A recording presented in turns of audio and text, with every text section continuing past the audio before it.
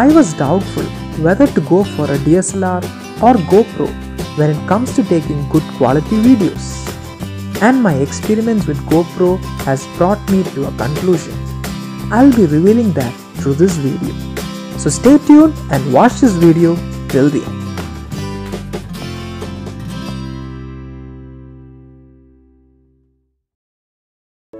Hi friends, welcome back to another video from my YouTube channel.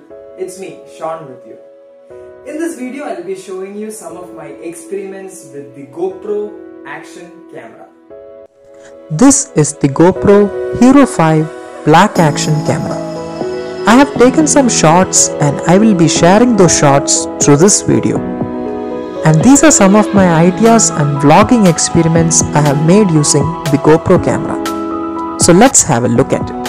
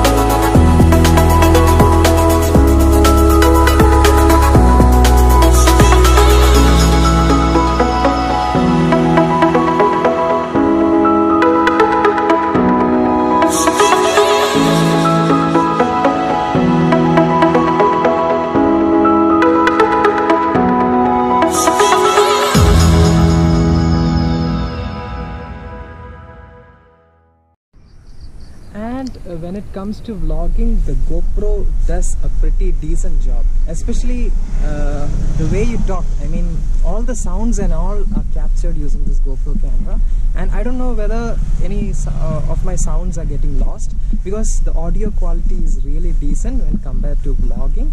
And I was also wondering why people are going for a DSLR when there is such a nice camera like GoPro, especially the image stabilizations, the audio and all are pretty awesome, right?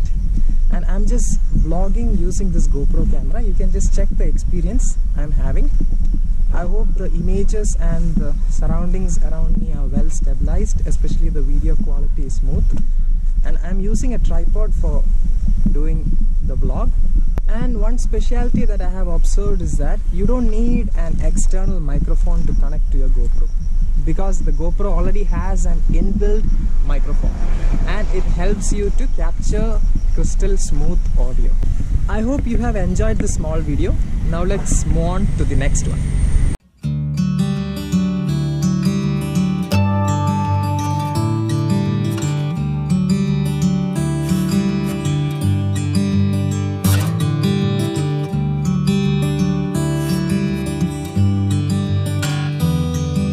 Some of the advantages regarding the GoPro camera that I have found is that it is easy to carry.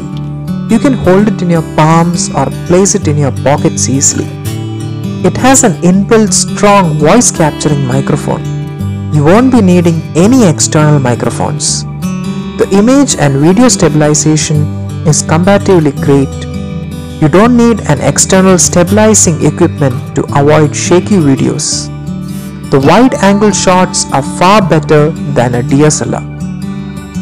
It has also got a beautiful 2-inch touchscreen followed by voice control, GPS, and it is also waterproof and can withstand water pressure up to 10 meters without the need for a separate housing. The only drawback I have observed about the GoPro camera is that it doesn't have a front-facing selfie screen. There are also some battery and heating issues. Apart from all these, the GoPro camera does a decent job.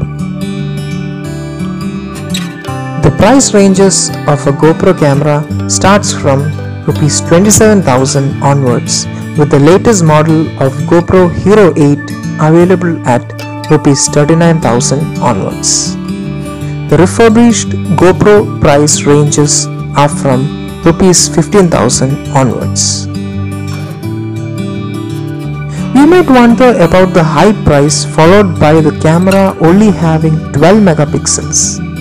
But friends, I highly recommend to blindly go for this camera because the image and the stabilized video quality are extremely awesome. You'll really love it. And coming to a conclusion, out of my experiences, I would prefer a GoPro rather than going for a DSLR camera. And friends, let me know your opinions as well in the comments below. Feel free to post a comment.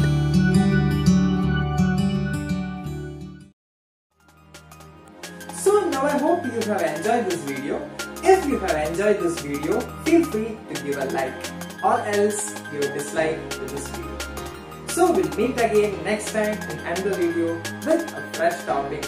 Till then, bye, take care, stay home, stay safe.